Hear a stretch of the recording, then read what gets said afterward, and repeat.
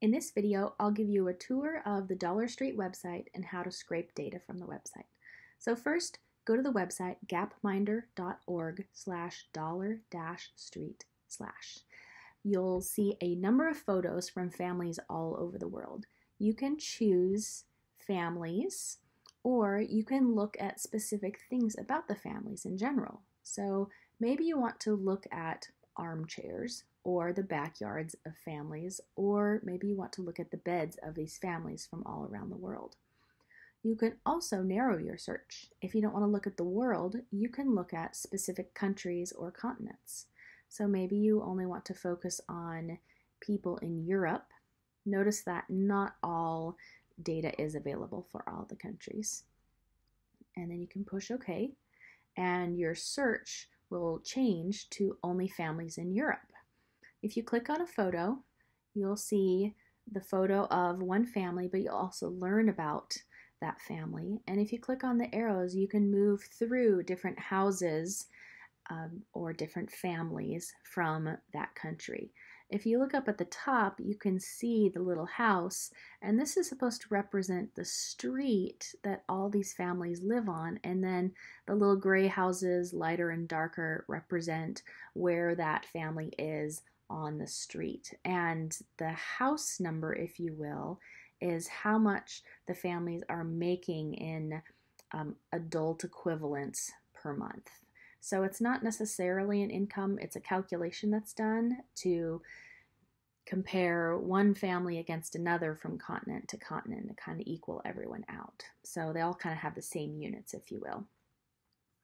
So if you want to visit this family, you can click on the bar, and then you can learn more about one specific family. So you can see pictures of their backyard, see pictures of what a bike looks like, what do their car keys look like, what does cleaning equipment look like, and you can scroll through tens and tens of photos of this family. So you can see that their monthly income is about $3,000, and that's again per adult equivalent. So there is 1 to about 3-ish adult equivalents in this family. So let's go back to other families in the world. Let's click on another family from Indonesia. Let's say we want to visit this family. And let's go ahead and scrape some data to put into a spreadsheet. So I've started a spreadsheet over here, and we're going to go through and collect data based on whatever variables we're interested in. So I'm going to call this family number 1, and this family is the home of Susila. They're in Indonesia. So continent is Asia, country Indonesia. Family size, I'm going to look at the photo and say that their family size is 1, 2, 3, 4, 5, 6. I've just counted the people in the photos. You can also read through the wording here, and it says who is there living in the house. So I'm going to say a family size of 6. You might also read through that and decide that you only want to count immediate family versus grandparents, or exclude cousins or aunts, however you want to calculate your data. And then let's say I'm curious about the pets that this family has. So I'm going to scroll through the pictures and see if they have any pets. I see goats. Oh, pet. They do have a pet. So I will say yes, they do have a pet. You could also decide to get a different variable and say that you want to count how many pets they have. So income will go back up to the top, and their income in adult equivalents, $268 per adult. Flooring, notice the little descriptions of what we're looking at, so we can scroll through and look for the floor and click on the photo.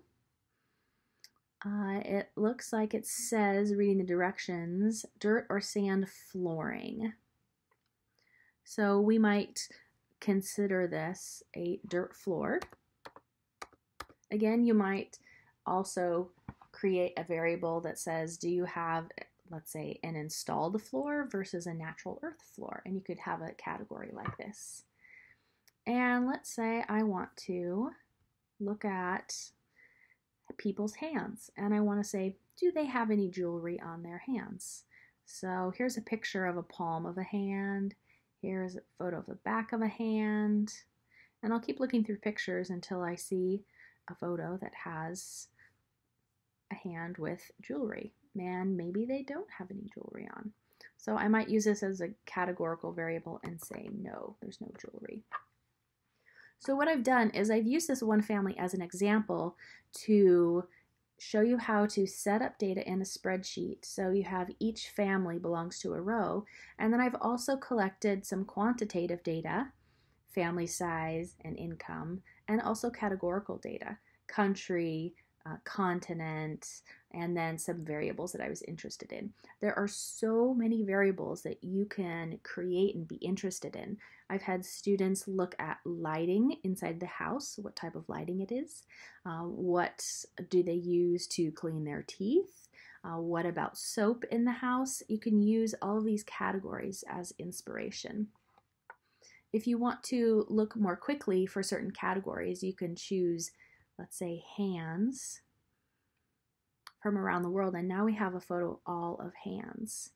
So you could go through and say that this is family number 1, 2, 3, 4, give a list, and then there's the income, which is always given for the data set, and then look at people's hands and say, oh, they have bracelets, these hands have rings, and you can create your own variables and start comparing what happens from, let's say, country to country, continent to continent.